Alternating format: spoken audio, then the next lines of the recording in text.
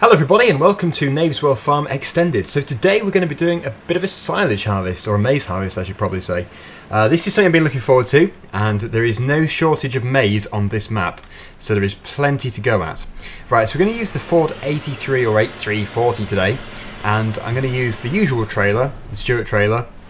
It does seem to be a good trailer for the job, but we're not going to use any kind of base game harvester. The forage harvester is going to be the fantastic John Deere one, which I've used in this series, or the version 1 series before of Knaveswell Farm. It was so good that there is just no doubt about using it again. It'd be a shame not to.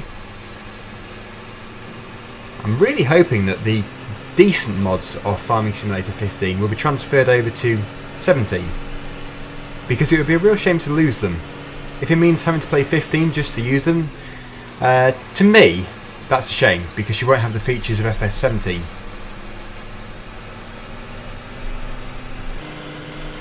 So yeah, this tractor at full RPM, it doesn't produce the best sounds ever, but the model itself is fantastic. This field here I believe is silage, or I keep calling it silage. Why do I call it that? It's maize. Why? I don't know. I think it looks like maize. So in the future that'll be harvested as well. You go left out of here because we need to go and jump into the harvester, get that all set up, and then I'll be able to pick up the trailer. So I should think a lot of you watching will have heard of a game called Cattle and Crops, and I have actually donated to that project. And if you do donate to the project, because you can do, to help it along, they have now set some different sort of milestones, and when they reach each milestone something different will happen. And donating obviously progresses it further. If you donate enough, which I have done, then you actually get a sort of an alpha release of the game, I believe. I can't remember the exact date. I think it was October. I can't remember for sure. It could have been the end of this month, but yes, if you go to the Cattle and Crops website, you'll be able to read more about it and donate if you want to. If you've never heard of it, basically it's another upcoming farming game, but the graphics of that just look amazing. But without playing it, I can't really judge it any further, so I won't say too much. Nobody from the project has ever been in contact with me, but yeah, I still want to support it. It's always good to support these projects, because I believe that the more farming games there are out there, the better it'll make every project, because if there's a tiny bit of competition, then obviously all the games have to be improved more to stay one step in front. But obviously it's not about competition. Everybody wants to produce a good game. Right, so this is the harvester, massive 8600i. I'm assuming that is the pronunciation. It's amazing how many times I have been abused for saying the wrong pronunciation of a tractor's model number. Absolutely crazy. But it's okay. It's okay. I don't take it personally at all. Ah, that trailer should have gone to the sheep farm. We'll leave it there for now. But yes, if we go and get the trailer, we'll get that to follow us, and we'll be able to start the harvest. The harvest is going to be in field number 29, which is at the top of the map. Off we go. Could be slightly tricky for the harvester to get out of here. It's not the easiest exit ever. Has it already crashed? It has. There we go. Right, so when we've got the trailer, we can begin. This field on the right hand side, field number 2, that is also maize. That is the field I got stuck in version 1. What fun that was. Although it's a very good opportunity to use the tow chain. Love that mod. I think they even call it the fun mod, and it is fun.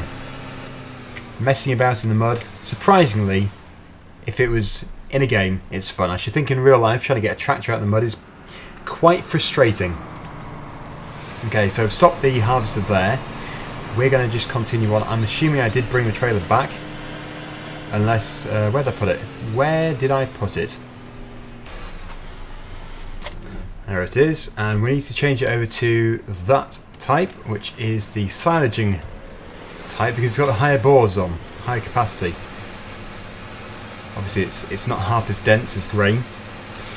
So off we go. The harvester is still up on the road. We can't leave it waiting for too long.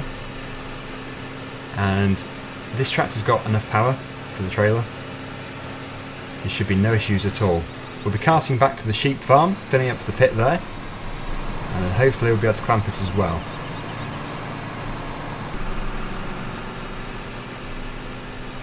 Can't quite see in the mirror. It's annoying actually. The adjustable mirror mod would be good, but I found it doesn't work with quite a few tractors.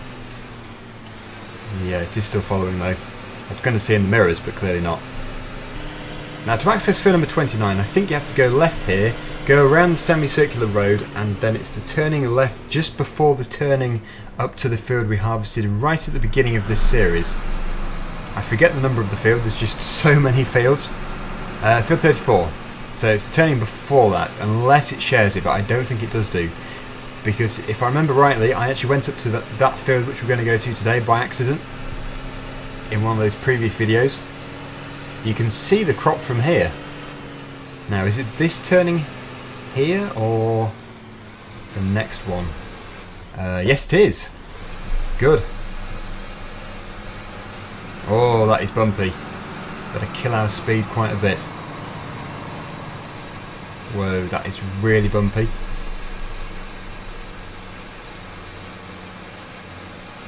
The harvester can't even manage it around the corner. Oh, look at that front axle pivot.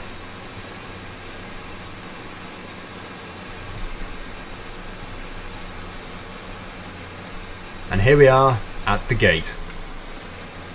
We'll open the door. Press O. Open the gate. Or get smacked in the face by a gate. And yeah, we should probably run down here just to get it off the road because it's probably causing quite a big traffic jam. That's what most of my farm traffic does. Oh right, yeah, I think what it's done is it's tried to turn but the van got in the way. Move van. Oh, that is... oh, only one car here. Quite a few over there though. Oh, and they're not... They're going to keep coming, aren't they? Right, floor it. Our turn. There we go. This is feeling the bumps a bit better. Just love the interior of this vehicle. Very highly detailed and good textures too. Okay, then back into the Ford. Now I don't think there is much space in here. But if we can go left, we're going to crush some of the crops. It's unfortunate, but what can you do? It's taken a few of them out. Right, so that should be okay, just for us to get the harvester into the field. The good thing about this harvester is we don't have a header trailer, so we just unfold and we don't have to mess about crushing the crops. So this is going to be much better.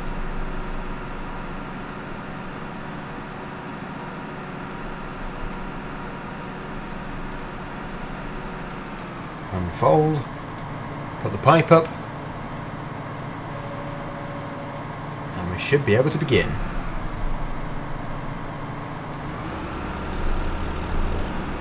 There's just something about maize harvesting, doing silage, absolutely love it.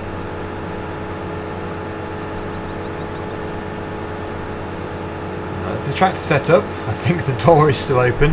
It is, I don't want that smashed off. Just wondering if it is actually positioned correctly. You might have to go a little bit further forwards and yes, a bit more to the left as well. So just set it off, it's the right offset, believe it or not, because it's doing it back to front. We'll do it to 5 and we'll have behind offset to 10. See how it goes. See what that does. Come on, let's go.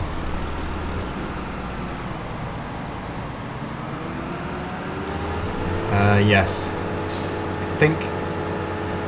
Yes, it's still sitting too far behind, so we'll shut the door as well. There we go. Should be a lot better. The key is to obviously not miss too much. With the harvester, I think in real life it seems to be a very skilled job. Because not only are you looking in front, but also you've got to, a lot of the time, have your head over your shoulder, looking at where the pipe is.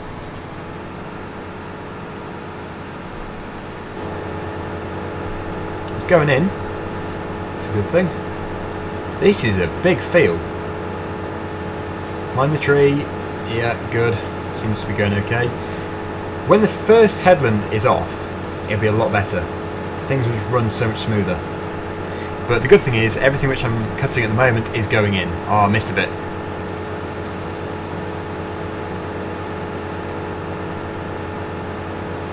Yeah, maybe if we have it a bit further forwards, I don't know.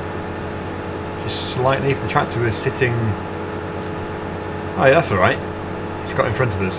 That's much better. In fact, it's going too far in front. How odd. Right, I've adjusted it again. The trees are an issue, but I've set it another metre wider, so it should be a metre further away from the header. Oh, I keep missing bits. That's a fantastic view from in here. You see, before I had it on this side in a previous video. That's not good though, because when the trailer turns it crushes the crops, so it has to be on the left hand side. It's just for the first headland it doesn't look too good as it's driving in the hedge, and it's now hit a tree. Sorted. So the first load is almost ready. My workforce are just terrible. They are absolutely terrible. I think most of them turn up to work drunk. Looking at the state of this. What a view though. Oh come on, you absolute lunatic. Get out the way. Move. What is going on here? He's crazy. Yeah, I was going to say great view. But from what's going on in front of us, it's not too good. Oh. Absolutely useless. 92% full.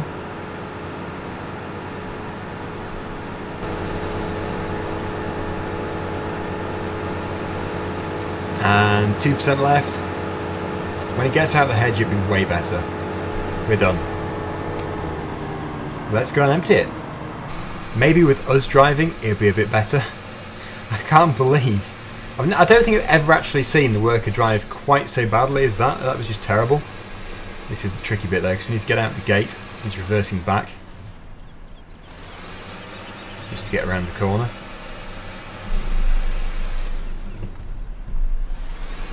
The tractor itself has got absolutely no problem at all of towing the trailer, although it is getting pushed quite easily, which could be what's messing up the worker. Yeah, my foot is totally off the accelerator. It's being pushed. I think if it was a real player controlling the tractor, this tractor would be okay. But because the worker isn't quite intelligent enough, it might be safer just to put a bigger tractor on the trailer. But you'd have thought 125 horsepower would be okay. That was a big jump. Instead, I'm going to put the case tractor on. Some people say I overuse it, but it just is going to be the best tractor for this job. Seems to be getting 17 frames per second in this yard.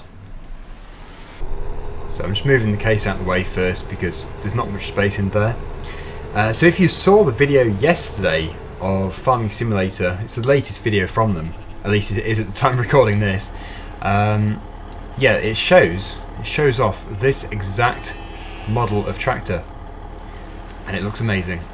So for FS17, got the Case 300 Optum, I believe it's called. Just gives us a bit more space in here to tip. Now I'm aware that this first load that's in here was just grass, and this is obviously maize, so two different types of silage. But the thing is, Farming Simulator 15 doesn't recognise the difference between the two. And to save ourselves from filling up loads of different pits, I think probably just continue with this one. I have decided what's going to happen with that. All the grass which is left, it's going to be turned into silage bales instead of just picking it up. Okay, so detach the trailer. Just pull forwards.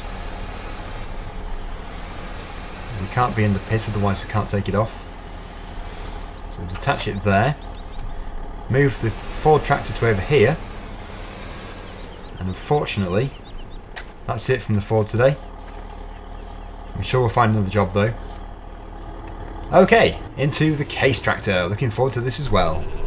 I look forward to most of the tractors we have, otherwise I wouldn't have them. But yeah, we need to get out of this yard because the frame rate is not too good. Oh, the beacons are on the Ford still. There we go. Into their state. They can stay there. Good. Right, off we go. Let's get this hitched onto the Stuart trailer. Ready for the next load. Quite a difference in horsepower between the two. But it's just going to... Oh, what? Yeah. Oh, what the...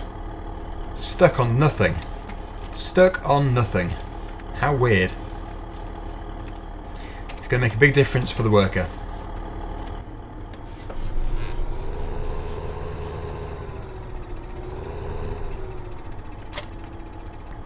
Yeah, there is an invisible barrier here. Just there. So that is something to be looked at before the full release of the map.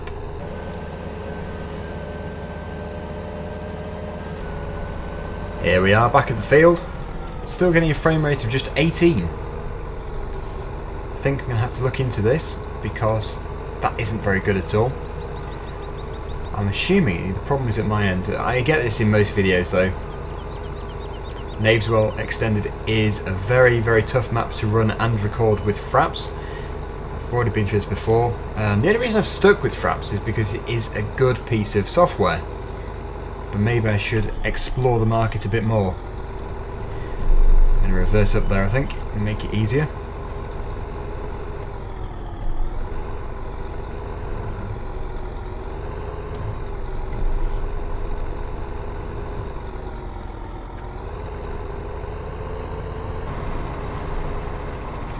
Off we go.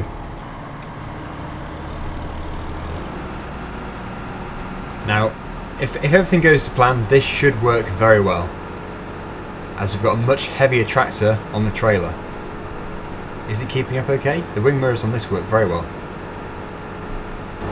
Yep, really good. Right, onto a worker. We're going to drive the tractor because I don't like having it on the follow me for doing this kind of job. It's just not professional enough, I don't think. The worker, not the mod. It just doesn't sort of keep close enough, or it stays too far away, doesn't keep up. I'm not calling myself an expert, but I prefer doing it myself. It looks better too. I mean, the auto combine mod is just perfect. It always has been, and it very rarely messes up. It doesn't like telegraph poles and stuff like that, anything in the field, trees, but with this field it couldn't be better really. Right, there we go. I've got a little bit too close.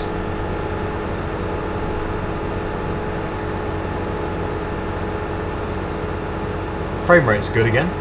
Well, 30.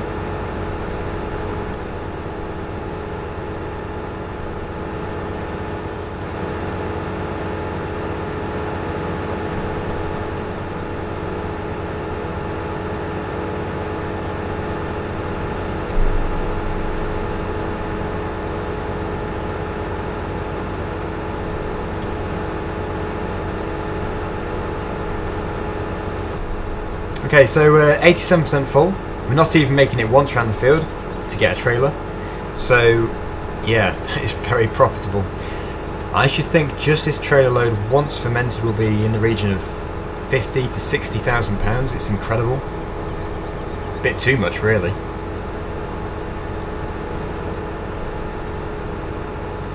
And we are almost there.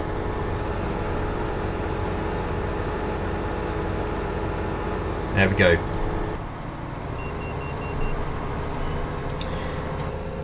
The mistake I made last time was I went the wrong way out of the field, so it made it very slow. This time, at least, I know exactly where to go. Yeah, basically, if you are not aware yet, I'm in process or about to start restoring a Kubota compact tractor.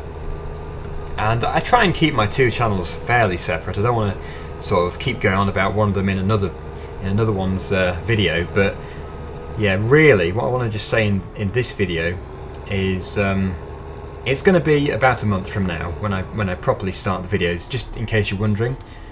And one of the reasons for that is because I'm waiting for parts. That's not a big issue though, because I don't think they're going to be too long, as yeah, the company who's sorting it out for me are being really good.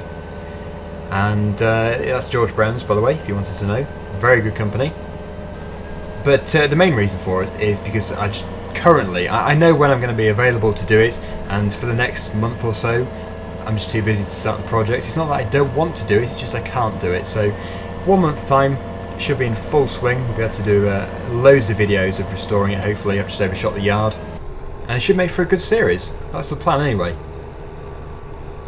So if you've got any questions to ask about it, the best thing to do is head over to my other channel, Machinery Restorer. It should be linked below anyway. If not, it'll be on my channel page, and you'll be able to ask the questions over there. I'll reply on my other account. If I do reply on the Daggerwin account, then obviously it just shows you that I am looking at it, but I tend to reply under the other username just to keep the two channels separate. Right, I think... oh no, it's that... oh. The invisible barrier. I was going to say we should probably open the gate. Might not be a bad idea. That way we can straighten up a lot better, and it'll make it tons easier to reverse, because it's quite a narrow gap actually, and around a corner. Right, there's a pole there somewhere. Got to go to the left of it. Yeah, there it is. The post is there. The tractor is behind me, just there. And yeah, that should do it. Perfect. So as you can probably gather, this is going to be a pretty big job. It's a big field. It's a good job we have large harvesters and trailers. But the distance travelling to the yard and back takes quite a bit of time, and also when we're here, the harvester isn't moving. Plus we have to go back out here again, reverse around the corner, just to get out the yard. So it's narrow, very narrow, but definitely doable.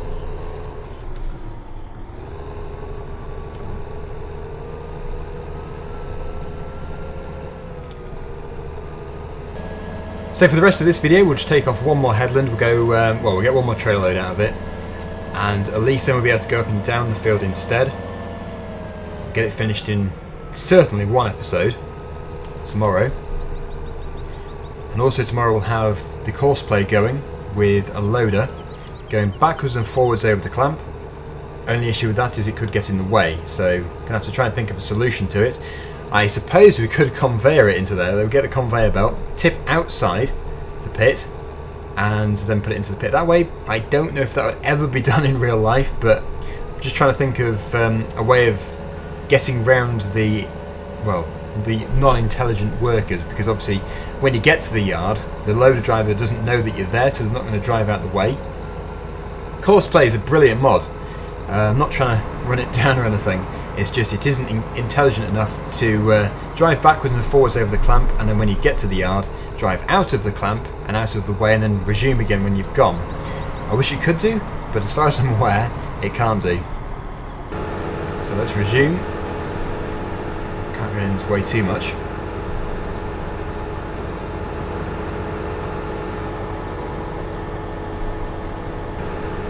Just noticed the saw mod is back on. It's okay for today, because obviously we're in real time. But the reason why it keeps reappearing is because when I'm doing Thornton Farm, I have to put it back on again, so it obviously comes back onto this map as well. But that's easily resolved. It doesn't matter at all. It would only matter if I was sort of blasting through the time.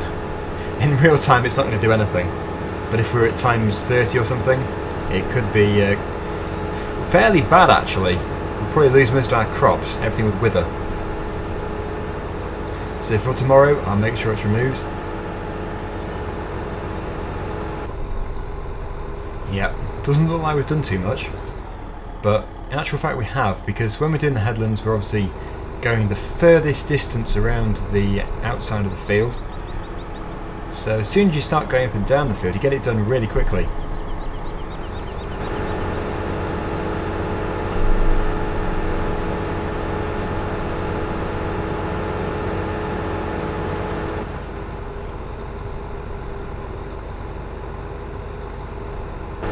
The only thing to say about this header is it's a bit sensitive. If you go like a metre away from it, the harvester will stop, so you've got to stay right out here, otherwise it just won't continue.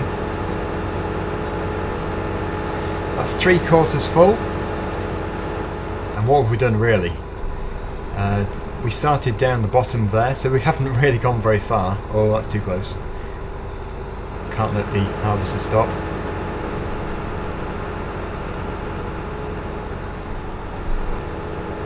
What timing this is going to be.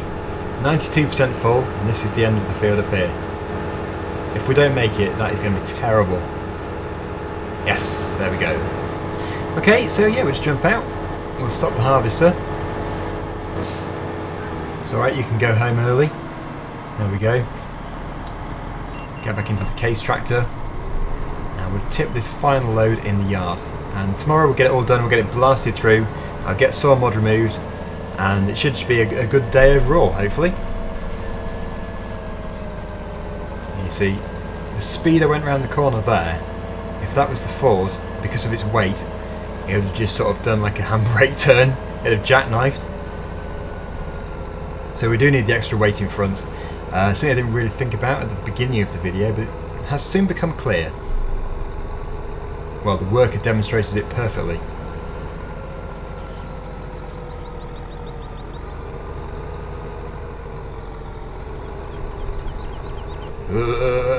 But very, very bumpy. Very bumpy. It's like a bone shaker.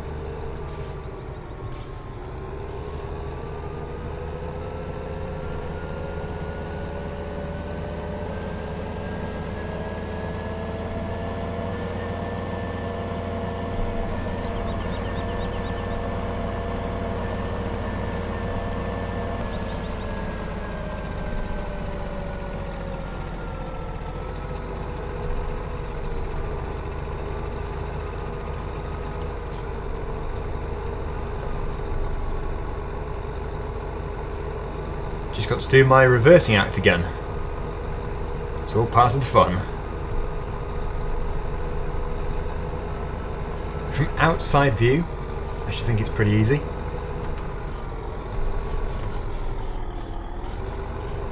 Let's just see. So I've got to avoid the invisible collision. Straight around the corner. Yeah, that's easy enough. From in the cab it's a much larger challenge.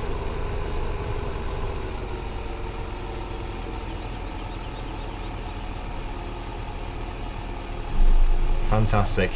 So thank you for watching, hopefully you've enjoyed the video, and we will finish off that harvest tomorrow. I know it's slow progress, well, anything with me is fairly slow, but because we have to keep changing tractors, that doesn't really help the situation. But tomorrow it will be much, much faster, and we'll get it done in hopefully around 20 minutes. Anyway, thank you for watching, and please do join me again in the next video. Until then, bye for now.